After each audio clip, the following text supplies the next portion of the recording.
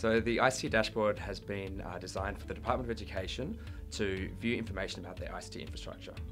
This information is normally spread over numerous disparate systems, and even if we were to give raw access to this data, it would be too technical or too hard to consume.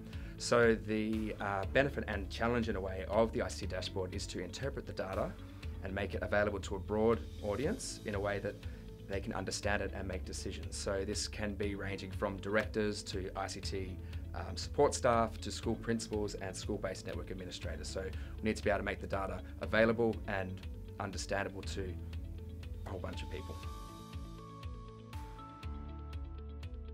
Well, there are plenty of different off-the-shelf applications that can visualize raw data, but the thing that distinguishes Dashboard are a few things. So firstly, it's the ability to integrate with various source systems and not necessarily ones which have been designed for programmatic access.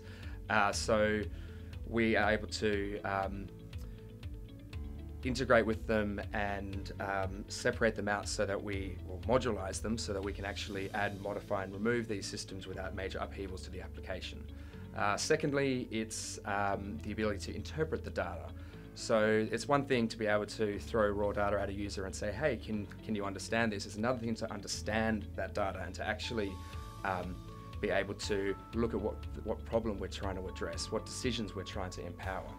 And finally, I guess, it's the flexibility. So being able to progress the product with technology changes and demands from schools gives Dashboard the edge over other data visualization applications. So the ICT Dashboard is built upon the Microsoft .NET framework using C#. It implements AngularJS over an MVC design pattern. We use Entity Framework as the ORM, and data is stored within SQL databases.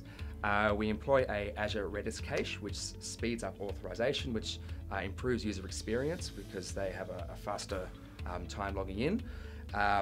We have a custom notification system, which provides alerts when errors occur and also when data is missing for a certain period of time.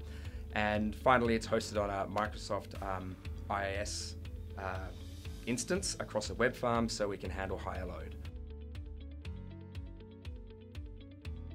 So seeing that the ICT Dashboard is delivering valuable and targeted information to schools, it already has been making a difference. The feedback from schools has been encouraging, and there's been a reduction to the call to the ICT Customer Service Centre. By giving schools the ability to view information inside the black box that is normally their ICT infrastructure, they're being empowered to make accurate and informed decisions and troubleshooting and also planning for the future. So all these things have already been realised by schools since the inception and the implementation of ICT Dashboard. A constant challenge is to remain current with technologies while still delivering functional improvements to the Department of Education. So with this in mind, one of the things that we're looking at doing is increasing our level of .NET framework to a more current version and also updating Angular to reflect the current versions that are out there.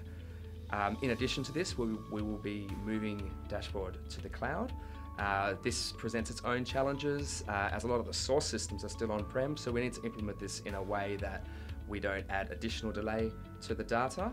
And on the topic of data, we are looking at reducing the delay for key pieces of information. So we have found that for some statistics there is further value for schools to have the data available at a quicker rate, for example, internet usage and statistics. So we'll be looking at implementing this in a way that doesn't place undue load on the source systems.